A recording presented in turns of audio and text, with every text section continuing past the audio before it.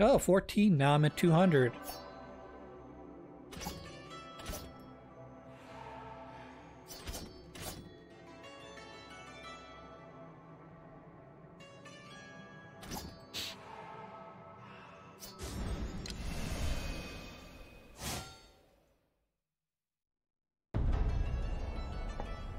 Let's take a look at what we can buy.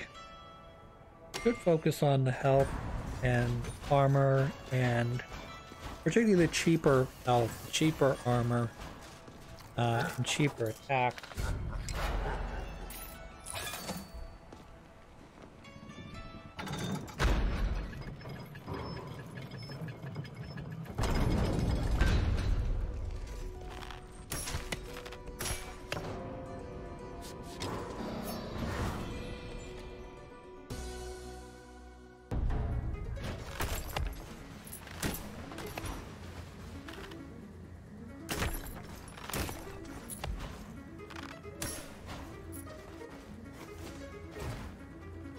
So here's an easy question for everybody. Favorite food type?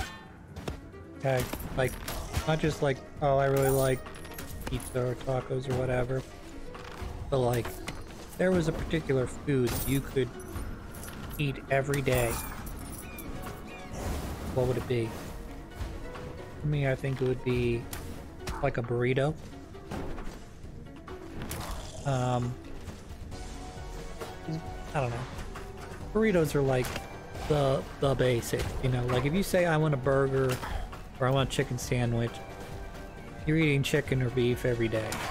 You say I want a burrito, you could have chicken burrito, pork burrito, you could have different stuff inside of it, you know, just possibilities are endless. Pizza's another good one, but pizza would eat right through my stomach, I think. Too much. The tomato sauce doesn't play well with my stomach.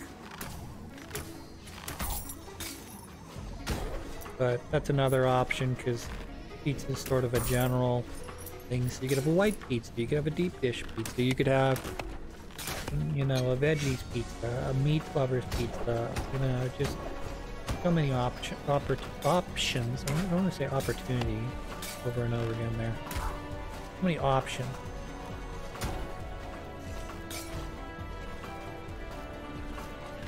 No, I suppose I could go pretty general on most things.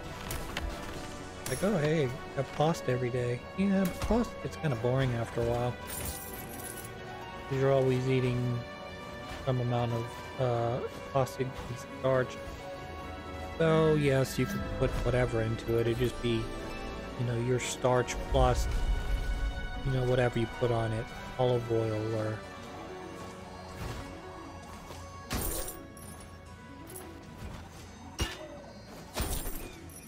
You have lasagna. You could have. What goes with is really the question. I guess. Hoagies are good too. That's another one. That's bread. Bread plus whatever.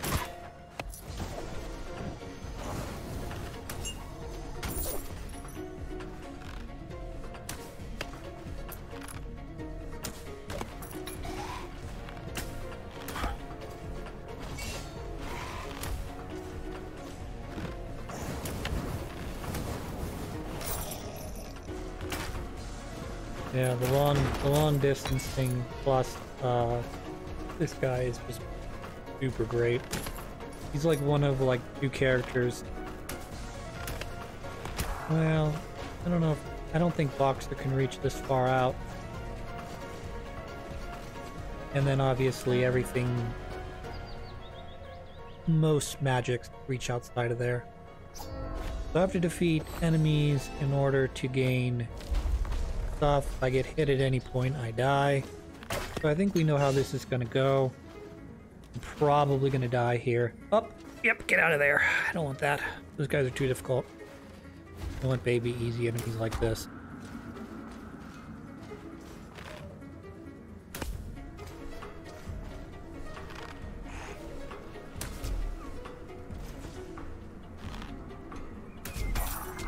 2.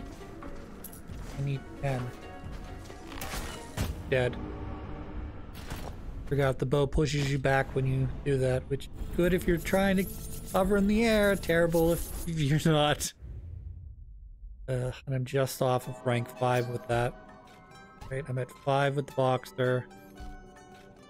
Let's see here. I'm at 1 with the Dragonair class. Or Dragon class. Dragon Lancer. I'm at 2 with the Assassin. / Rogue.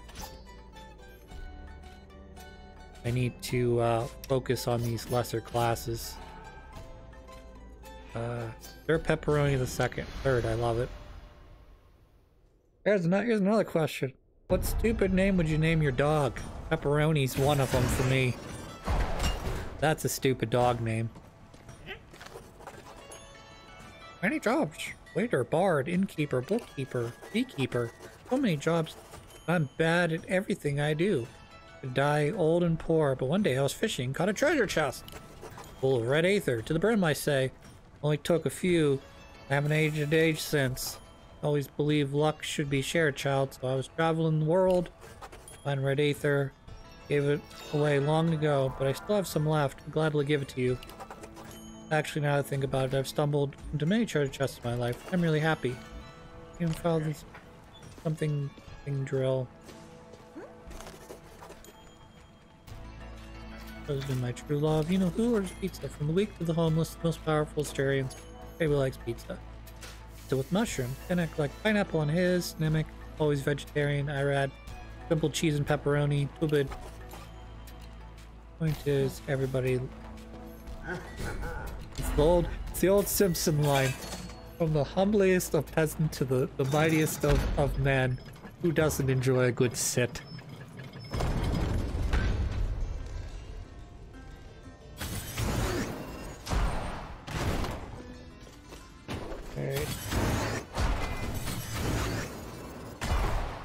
Depending on how this run goes, this might be the last one for the day.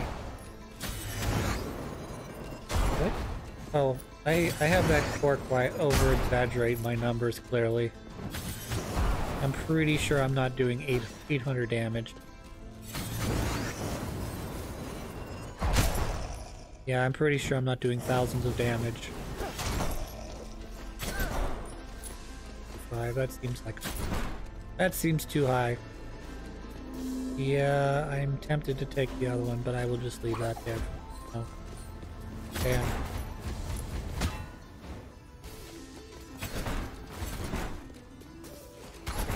$822, that seems high. 1491, yeah, big numbers. Of course, I wasn't paying attention. Royal targets, lose no health. That's not gonna happen. I literally have to have like a... Oh, this is a different type of challenge. This is a don't get hit challenge. This is doable, but it would be much simpler if I had like a dwarf character. Yep, that's that. If I took enough time, I probably could do that by getting all the little spike balls in the center area.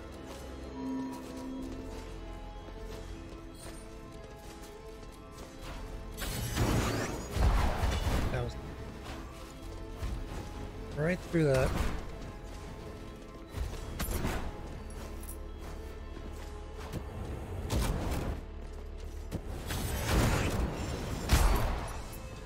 $1035, 1764. I'm starting to wonder if I actually am doing that amount of damage to them. Clearly not. Fully charged up shot kit resulted in 700 or so. Not fully charged up shot resulted in 1,000. I don't think so.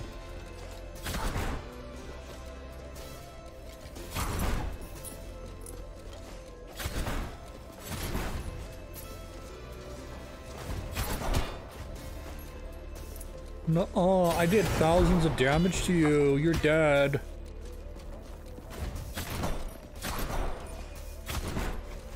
See, you don't have 1,013 health. You're dead.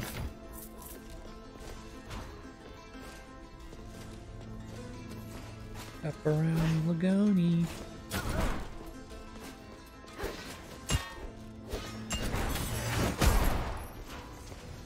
Several thousand damage. Alright, let's teleport our way to the end of the game. Except we're not going to the end of the game, we're kind of going to the middle portion. And even if I'm here, I still have to traverse the area.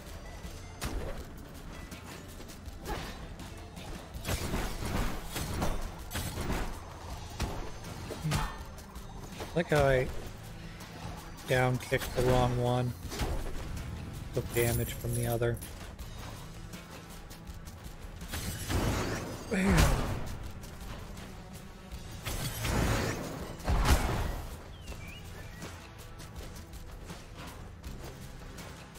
Ooh, challenge room. I like challenge rooms.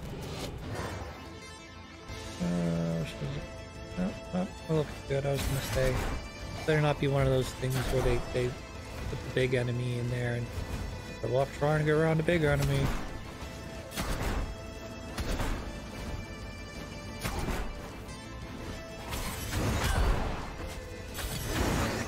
Dead. Dead. Okay. Area is bigger, but not necessarily harder.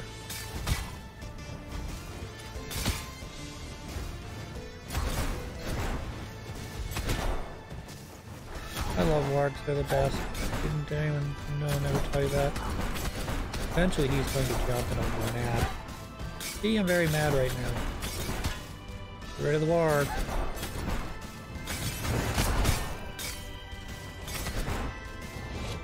Alright, one more. We're gonna fight a big guy. I get that. Alright, big warg. He's not that big. Bam, you're dead. Alright, we're gonna drop kick these guys. Boot to the face, boot to the face. Boot to the face. Boot to the face. Boot to the face.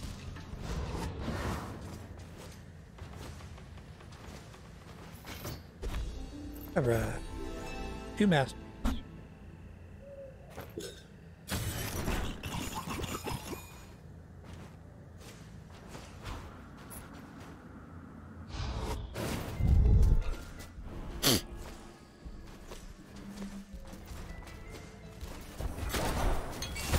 Yeah.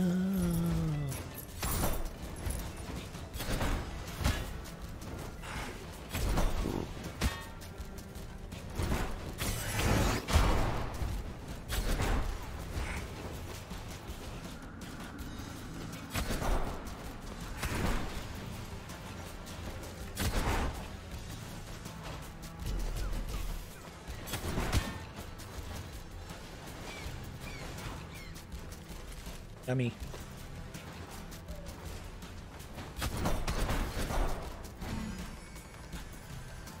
Boy.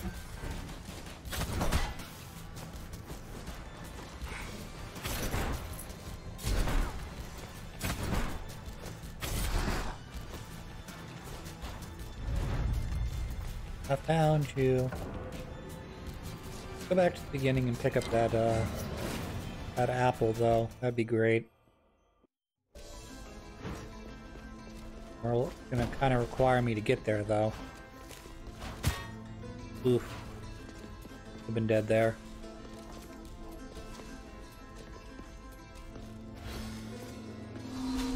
Apple gave me 115 health. Good luck.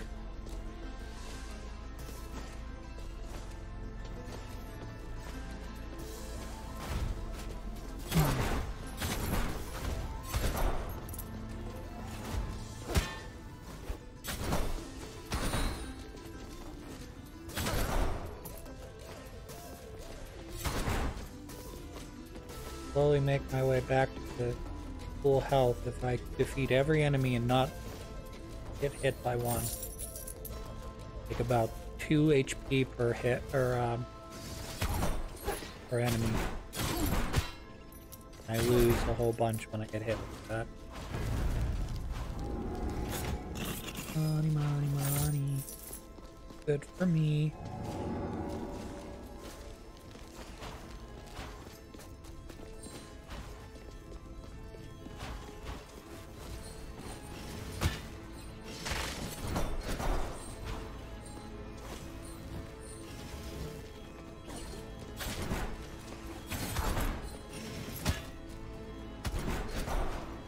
Totally worth it.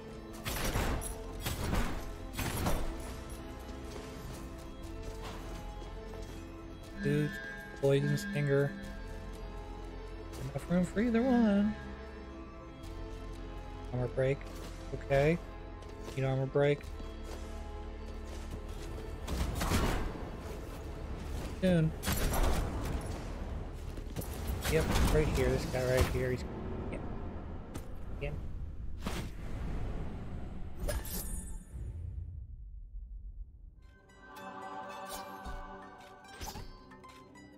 Ooh.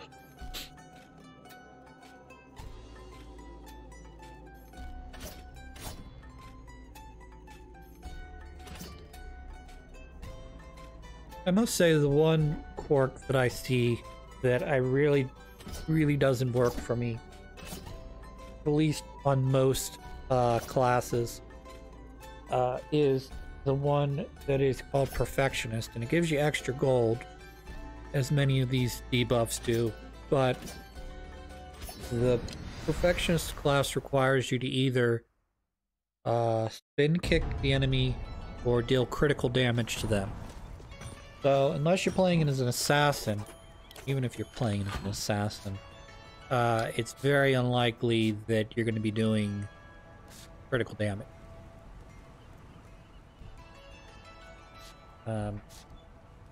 Unless for some reason the critical damage is guaranteed. I don't know, it just seems like a not super great thing where you swing your sword or throw your bow and hits the enemy and it doesn't deal any damage to them.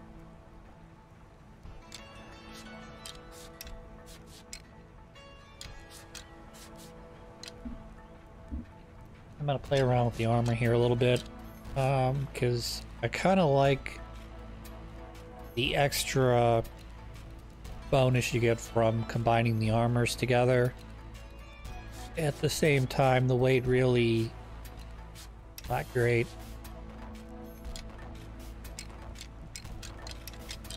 I guess it's bonus resolve on top of what I already have, so you know, being heavy, I get plus 75 bonus resolve. I'm not losing resolve, but once I hit my weight cap, I'm guessing I don't get any resolve bonus. Then I don't know. I like having the ability to take some of the whatever you call it, relics, but at the same time, like, I don't know, trying to figure out which outweighs the other.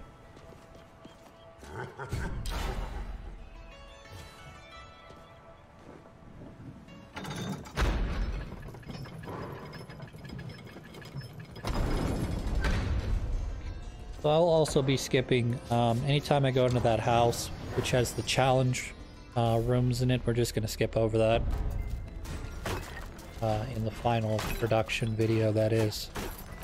Because those, if I do them correctly, they may take me multiple tries, and in addition to taking multiple tries, they only really give me like some little extra stuff. It's good in terms of the macro scope of my character in this game. Not super important in terms of me beating this game. Alright.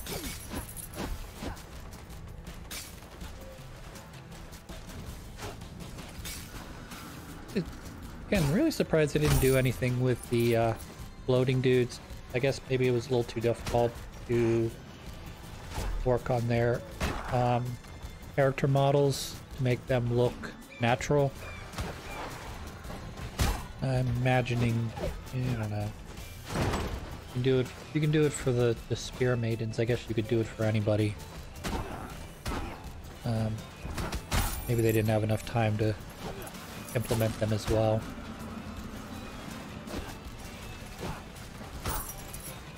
This is fine. I'm just sort of speaking off top of my head because I'm just thinking about, you know, iconic enemies from the first game / this game. You know, you made your skeletons unique. You made your, ooh, double poison. I think I'm gonna, yep, penalized for that one. That was a mistake. Should have taken a look at my, how much, what's it called I had before doing that. And I put myself in a hole there. Ooh, I'm surprised I didn't get shot. Yep, yep. Game decided to do a makeup call for me.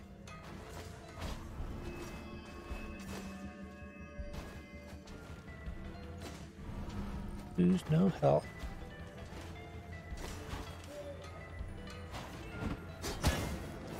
And you're soon. Go over this way and then down. Either way.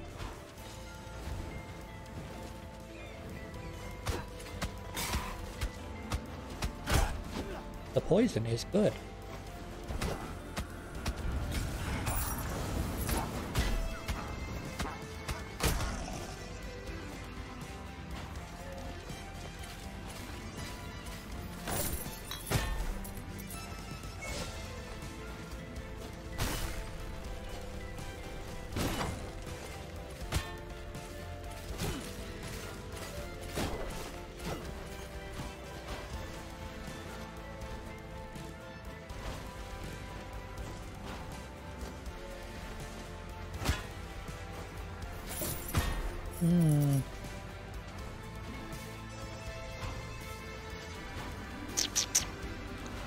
This is gonna be it.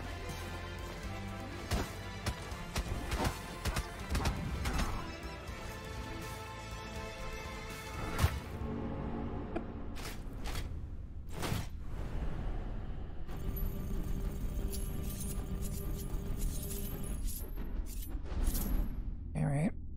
Yep, I think that's it for right now.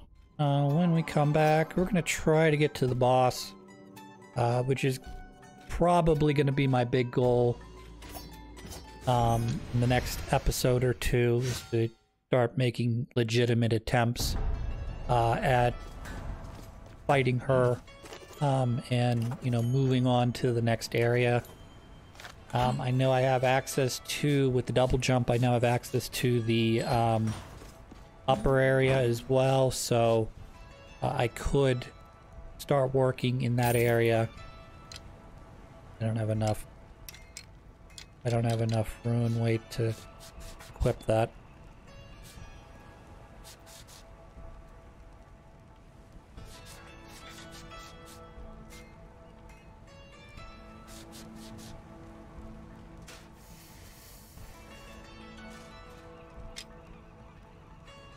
Sort of trying to balance these out right now to see what I want to do.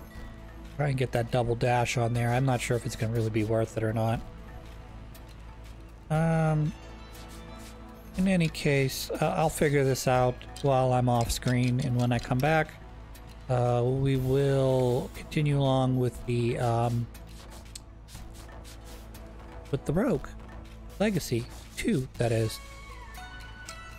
So I will talk to you guys then. See ya!